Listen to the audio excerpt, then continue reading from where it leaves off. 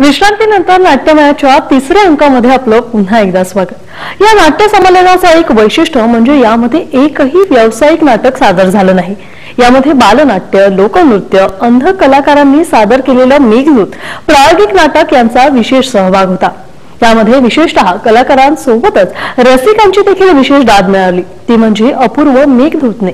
आपल्या दृष्टी असूनही आपण अंधारात चालताना धजावतो, पण यांचं आयुष्यच अंधाराने भरलेलं असून यांचा नाटकातील स्टेजवरचा सहज वावर बघून सर्वच जण अवाक झाले। तुम्हालाही बघायला हे नक्कीच आवडेल। चला तर मग पाहूया याचीही एक झलक।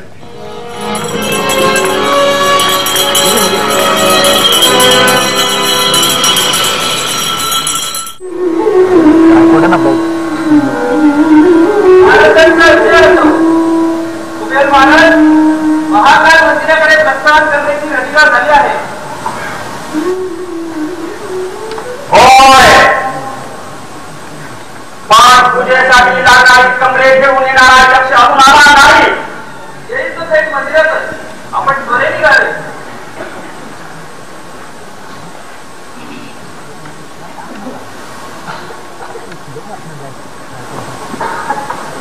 लग्न झाल्यापासून वरचेवर तो अम्मा उशीर करतोय। प्रथम त्याचा इलाज करायला हवा।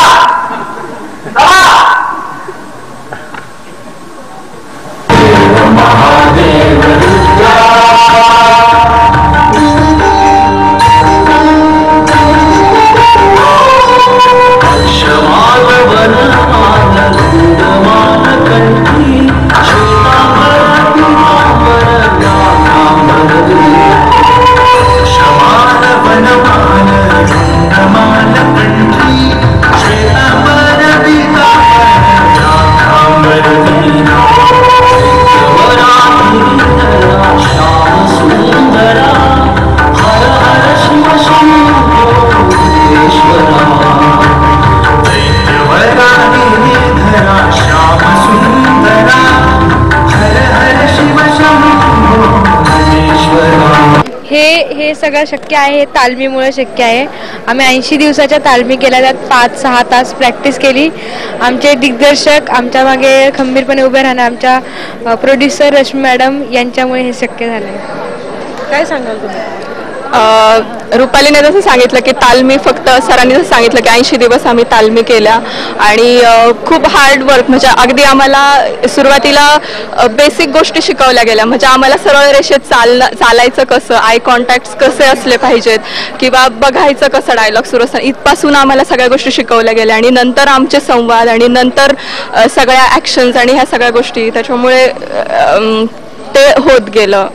संकल्पना म्हणजे खरं तर जसं सरांनी आता सांगितलं की जागतिक लेवलवरती कुठे ब्लाइंड थिएटर ॲक्टिव्ह नाही आहे सध्याच्या काळामध्ये, तर आपल्या सगळ्यांसाठी ही खूप अभिमानाची गोष्ट आहे। मला वाटतं आज अखिल भारतीय मराठी आपण नाट्य संमेलनात उभं आहोत 98व्या, तर ही आपल्यासाठी खूप अभिमानाची गोष्ट आहे की मराठीमध्ये आपण ब्लाइंड थिएटर करतो आहोत। अंध रंगभूमी ही फक्त आणि फक्त आणि फक्त महाराष्ट्रात ॲक्टिव्ह आहे आणि ही आमची एक रंगभूमीला भेट आहे आमच्या ह्या सगळ्या कलाकारांकडनं।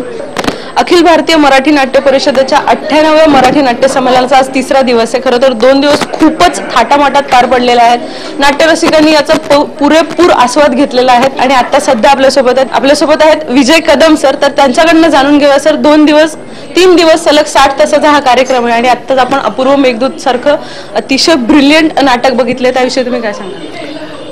मी आता त्यांच्याच निर्मात्यांना सांगत होतो की आम्ही नाटकात काम करत असताना एखादा प्रवेश संपल्याच्या नंतर अंधार होतो आणि आम्हाला आमच्या दुसऱ्या ठिकाणी जाताना आम्ही चाचपडतो, जिथे ज्यांच्या डोळ्यासमोर सतत अंधकार आहे अशी माणसं, असे कलावंत प्रकाशात असल्यासारखी इतकी सहजगत्या वावरत होती।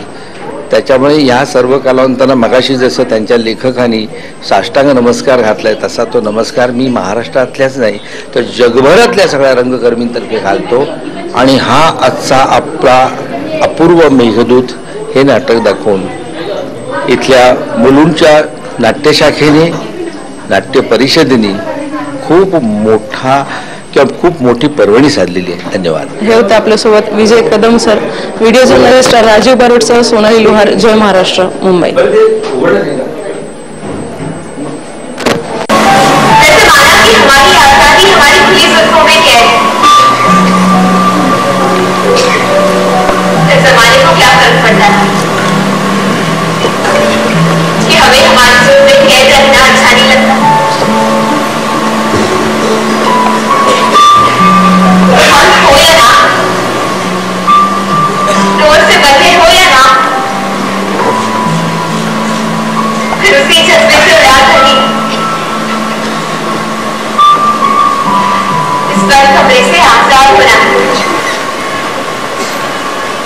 या घरात सलाह, ऐश्वर्या, निर्णय घेण्याचा अधिकार आम्हा पुरुषांकडे, दिलेले आदेश पाळण्याचे कर्तव्य.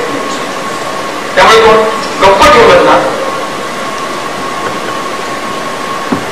तर बरोबर आहे, नाहीतर काय हात आमच्याकडे गाव तुमच्याकडे.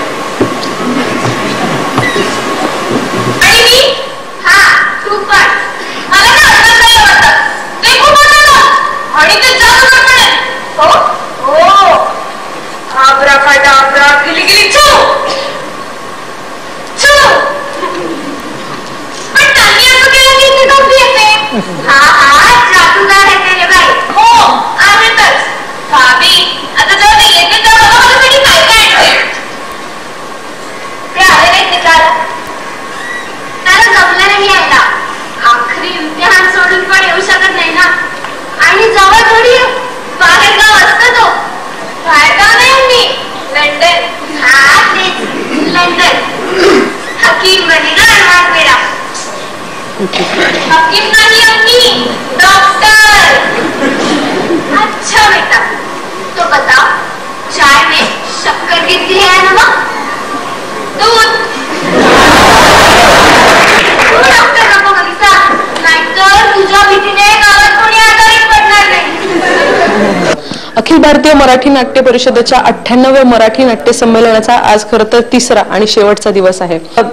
आपण सुरुवातीपासून थोडासा आढावा घेऊया नाट्य संमेलनाचा. आपल्यासोबत आहेत डॉक्टर गिरीश ओक सर. तुमचं खूप खूप स्वागत आहे सुरुवातीला. नमस्कार. सगळ्यात अगोदर नाट्य संमेलनाविषयी थोडंसं काय सांगाल, कारण की आज शेवटचा दिवस आहे, सगळं झालेलं आहे, तरीही